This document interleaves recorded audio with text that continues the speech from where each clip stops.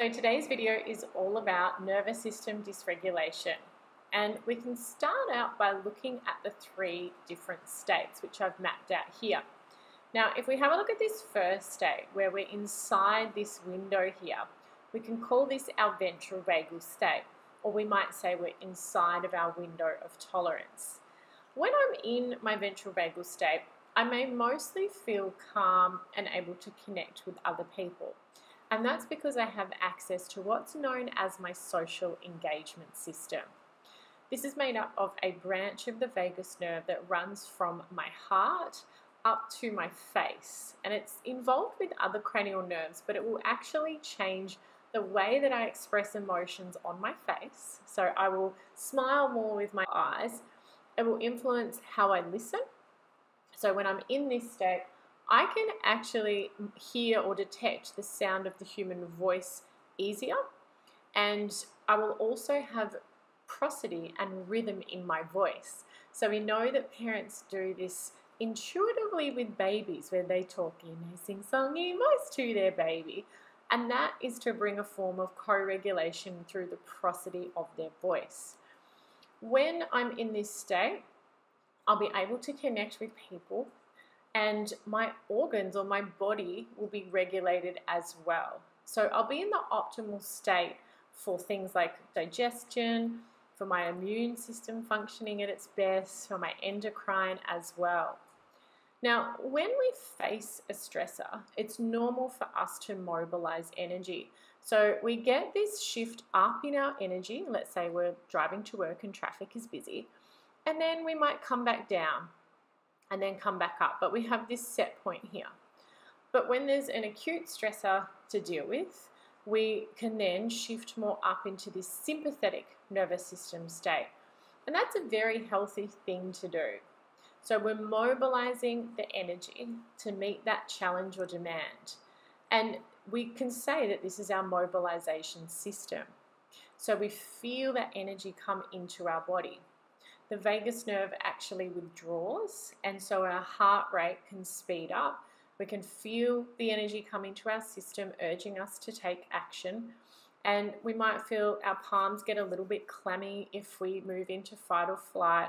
There could be some tension in the jaw or in our hips. But afterwards, once that stressor is over, if we have healthy vagal tone, we will actually bring ourselves back down into this ventral vagal state, and our social engagement system will come back online. Now, in the sympathetic state, we lose access to the social engagement system. So our voice may become flat or monotone. We may notice that we can't detect the sound of the human voice as well. So this makes learning and conflict and negotiation quite challenging. And then we lose that expression, particularly in our upper face. So we may have a little bit more of a flatter face. Now, if a stressor continues and I can't use my sympathetic nervous system state to move past it, if I continue to escalate, then I'm going to fall back to my third line of defense, which is known as the dorsal vagal state. And when I move into this state, I will notice that I get an immobilization. So my energy actually drops right down. I may feel a sense of collapse, or for some people, they freeze. So we can have freeze or shut down here. Now, in this state, it's also common for us to feel a sense of dissociation from our body as well. And it may be very difficult for us to take action. And this is our body's way of protecting us or taking care of us, because it actually releases endorphins, which up our pain tolerance, and psychologically it's protecting us as well. So when people say, well, why didn't they take action, or why didn't they do something? It's because of this dorsal vagal response. And that's actually the most common response to have in a traumatic situation. In the dorsal vagal state, we also know that it's very difficult for us to communicate because we lose access to the social engagement system altogether. And we also know that when we have more activation in the threat center in our brain or in our fear circuitry, we actually lose access to an area called the Broca's area, which is on the left-hand side of our brain, and this is our primary language center. And it takes what we feel and it's how we express it with words. So it's very difficult in this state to speak up or to take action, and that's purely because of physiology.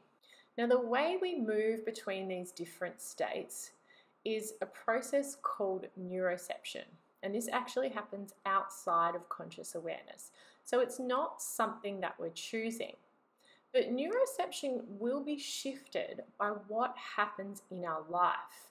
So if we have periods of chronic or traumatic stress, it can actually shift our set point away from the center of the ventral vagal state or our window of tolerance. So let's say we have a stressor and we mobilize the energy to deal with it, but we don't get to recover fully. And then we have another event and another event, or we get something that's traumatic stress, but we don't get to recover fully from it. We shift away from this baseline and our set point can move closer up towards where the edge of that window of tolerance would be. And so then I'm oscillating up into the sympathetic state quite a lot of the time, or I might oscillate around here where the dorsal vagal state is. And when this happens, what we see is that something called allostatic load accumulates. So allostatic load is the wear and tear that's accumulating in the mind-body system when we have chronic and traumatic stress. And this can show up to impact on things like our immune system, our endocrine system, digestive, musculoskeletal, cardiovascular. It really can impact on every system in our body. And when that set point of our nervous system has shifted, what we might say then is that we are dysregulated more towards hyperarousal, where there's increased sympathetic activation, or for hypoarousal. Now, if my nervous system becomes dysregulated towards hyperarousal, this is like the on button is stuck or jammed. So I may feel like I've had too much caffeine and there's this mobilization through my system that's telling me I need to take action or I need to go faster. So we may feel like we need to be doing more, being busy. Our thoughts may sound like you need to go faster, you need to hurry. And this can lead to having a lot of anxiety and feeling overwhelmed or agitated. We may also feel more irritable, and it can show up in our relationships where we might snap at people, blame, or criticize. This can also impact on our physical health. So we may see that our digestion is impacted, particularly towards chronic constipation. We may experience insomnia, where we have trouble getting to sleep and then staying asleep as well. And we might find that we fall into these patterns of using artificial ways to regulate our nervous system, like working too much or using alcohol to try and wind down. We might get lost on our phone as a way of distraction. On the other hand, if I move down more into hypoarousal, where I'm dysregulated for hypoarousal, it's a little bit like the off button is jammed. No matter how much we try and use motivation or willpower, our physiology will win here, and we know that in this state there is more of that immobilizing energy. So we may find that we feel flat, we may find that we have burnout. Symptoms may present like being foggy, forgetful. We may have a loss of libido. We may even feel clumsy, that we sleep for long periods of time, and when we wake up, we just don't feel refreshed. So it's a little bit like symptoms of chronic fatigue syndrome can present here. So it's possible to be stuck on or stuck on off, but it's also possible that we oscillate between the two as well. Allostasis is a process that can start working properly again, where although we do have the mobilization in our system, we can recover fully from it again. Now, with dysregulation, what we'll find is that any time that we get triggered, we find that we get stuck up in that sympathetic state for long periods of time. experiencing anxiety, anger, reactivity, insomnia, and gut issues, or we get stuck down in the dorsal vagal state where we feel flat, shut down, apathetic, and we might feel like our situation is hopeless. But the key is that in those challenging times, we create a new experience in our mind-body system. And a lot of that has to do with building that vagal tone and learning a new way of responding. Although we may think about trying to use mindset work or thinking more positively, this is physiology. So we need to come into our bodies and work with what's happening there. So each time that we learn to come back into this ventral vagal state, we're effectively moving that set point back into the middle of the window of tolerance, and that's what we will oscillate around. So we don't get stuck at the extremes. Yes, we'll still have these fluctuations.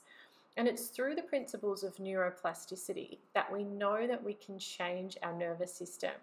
So neuro means nerve and plasticity means to change, or that it's malleable. And we can take this one step further to say bioplasticity, because when we change this, we change more than just neurons. We change the immune system, the endocrine system, our gut health, our inflammation in our body. And that can be what gets to the root cause of so many stress-related conditions.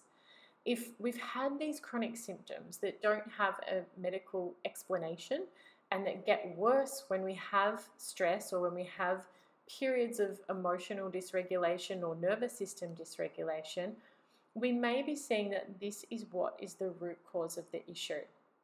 So, if this is something that you'd like to learn more about, I'll pop below details of our upcoming trainings.